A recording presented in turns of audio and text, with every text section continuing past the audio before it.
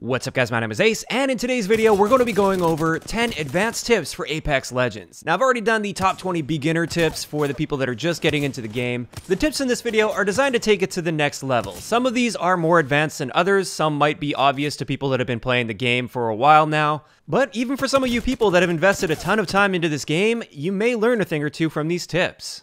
So without further ado, let's hop into the list, keeping in mind this is in no particular order. And first up, we have the crouch swap technique. What this means is you're able to swap guns nearly instantly, and all you have to do is crouch after you hit the swap button. So when you hit the button to swap weapons, immediately crouch, and then that will cancel out the swap animation and allow you to get your gun up and ready to fire sooner. Just to show you how effective this technique is, this first clip is doing a standard swap without any sort of a crouching technique. And with this, you can see the time between shots is decently high. Now let's have a look at how fast you can swap with the crouch swap technique. As you can see there, it is nearly instant, and you can even do it faster, especially for you PC players out there. It is a lot easier to do on PC, and I'm sure you can do it a little bit faster. On console, it's a little more difficult, but with practice, you can get it down pretty consistently. This is something that I highly encourage you to practice because oftentimes in Apex Legends, you are required to switch weapons within the middle of a gunfight, and every millisecond counts. This brings us to the second tip, and this has to do with countering Caustic's traps that he can leave around the map. These things can be incredibly annoying, especially when they're set up on a choke point, and they can give that enemy Caustic an early indication that you guys are coming through that choke point. These things are actually super easy to deal with. All you have to do is shoot the base of the trap. You see there's a little red stripe. Aim for that red stripe, put one bullet into it, and it instantly deflates the trap. This is extremely effective. It's an excellent tip if you want to get through a choke point and you don't want to have to deal with all that gas. Shoot that red ring and the trap will be gone. Keep in mind though, this only applies if the trap hasn't been tripped yet. If you shoot the top of the trap first, that will set the trap off, and at that point it'll be too late to shoot the ring below to deflate it. Same thing goes if you or your teammates get too close to the trap and you set it off in that way. Once it's already spitting the gas out, it's too late to shoot the ring and deflate it. Moving on to tip number 3, this is one of those tips where it's not like super advanced, but there's still a lot of people out there that don't realize you can do this.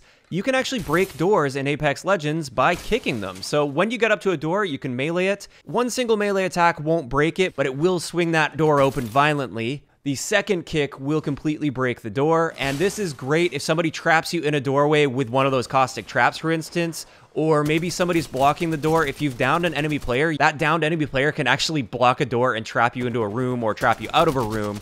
You can break through that really easily just by kicking the door twice. An added benefit to this is if somebody is standing on the other side of the door blocking it, when you kick the door, it actually deals damage to that enemy player. So if you ever run into those situations where you've got that standoff where an enemy player is standing behind a doorway and blocking it, just kick it open. You'll deal that damage, you'll knock them back a little bit, and then you can follow up with your gun.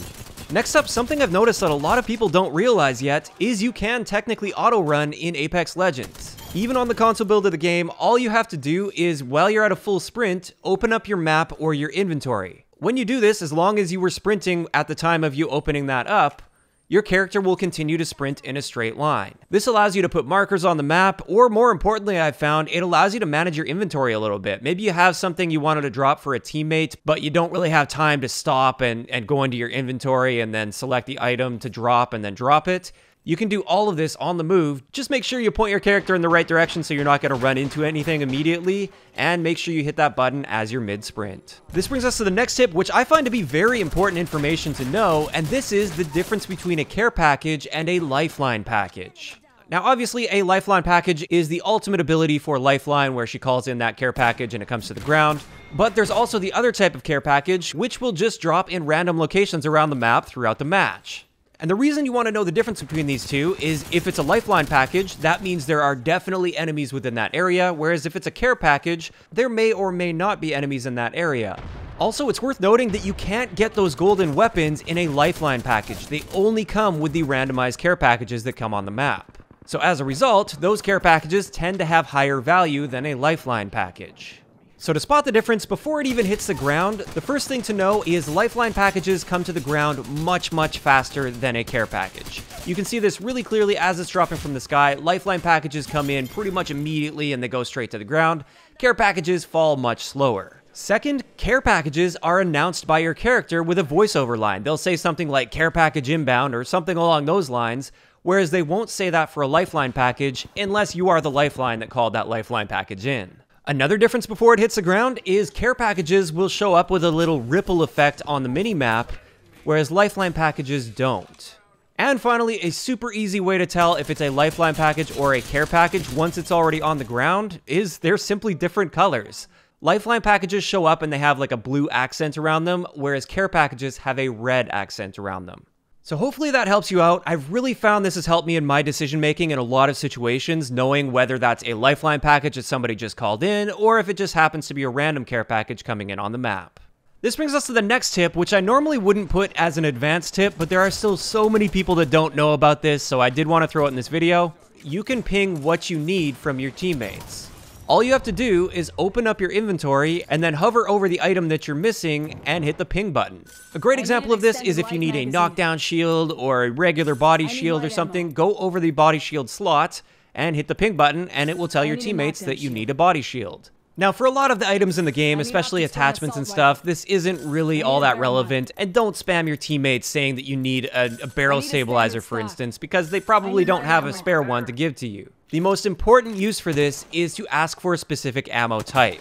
Now, the way you do this is you hover over the weapon that has the ammo type that you're looking for, and you ping that weapon. This will ask your teammates for that specific type of ammo, and this is really important to be doing because a lot of the times I don't know which weapons my teammates have exactly, and I don't know that they need ammo for it, so a lot of times I'll just be running past that ammo type and I won't be marking it for them.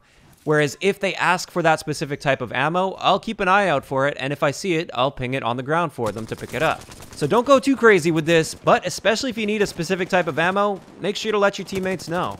Moving on to tip number 7, this has to do with the hitboxes. A lot of the people that really keep up with the Reddit community, for instance, will already know about this, but I did want to point it out. The hitboxes are different for every character. In addition to that, the hitboxes don't always align perfectly with the character models. A great example of this is Pathfinder. The hitbox for Pathfinder is actually much bigger than his character model currently, although Respawn has stated they will be making adjustments to this in the not too distant future. But this is really important when it comes to character selection, as well as your confidence going into a fight against a particular character. Now, I will leave a link to the original video of the guy that did all the detailed testing with this down below if you guys want to check out all of the details on the different hitboxes. But just know, Wraith has by far the smallest hitbox, and then when you start getting up to Pathfinder, Gibraltar, and Caustic, they have really large hitboxes. Moving on to the next tip, this is another one of those really technical, minor tips, but will definitely help in some situations, and this is you can break your fall by meleeing right before you hit the ground. So if you do jump off or fall off of a pretty high area, when you hit the ground, there'll be a short period of time where you can't sprint, you can't really move around very much, you're kind of recovering from your fall. In order to cancel out that animation and begin sprinting immediately after landing, all you have to do is melee just at the moment you're about to hit the ground.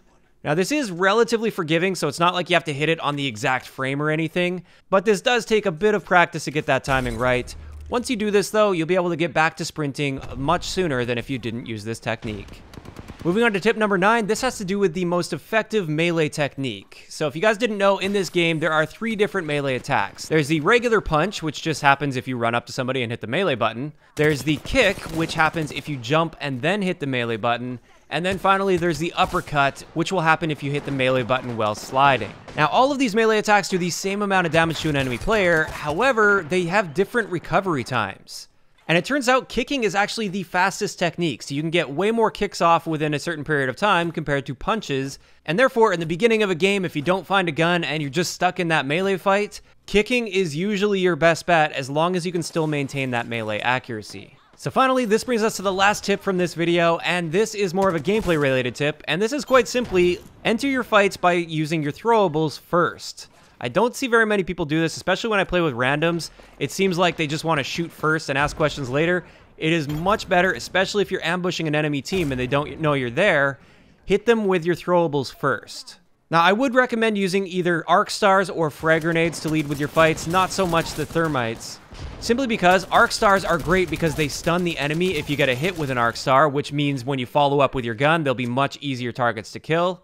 But having said that, frags can also be an excellent option, especially if you're approaching them from a pretty decent distance away, because the cook time on a frag grenade starts the moment it leaves your hand, and therefore if you're throwing it a long distance, by the time the nade gets to them, it's already ready to explode, and that means they won't have time to escape if you throw it right.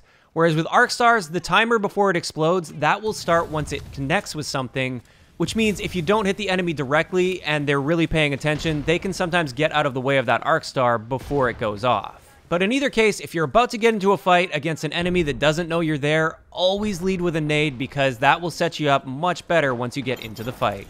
But with that, that's going to wrap it up for today's 10 advanced tips that I have for Apex Legends. I'd like to know in the comment section below, what tips would you add to this list? I may do more of these types of videos in the future if I can come up with another good list of tips to share with you guys, as I'm sure we will be picking things up as time goes on.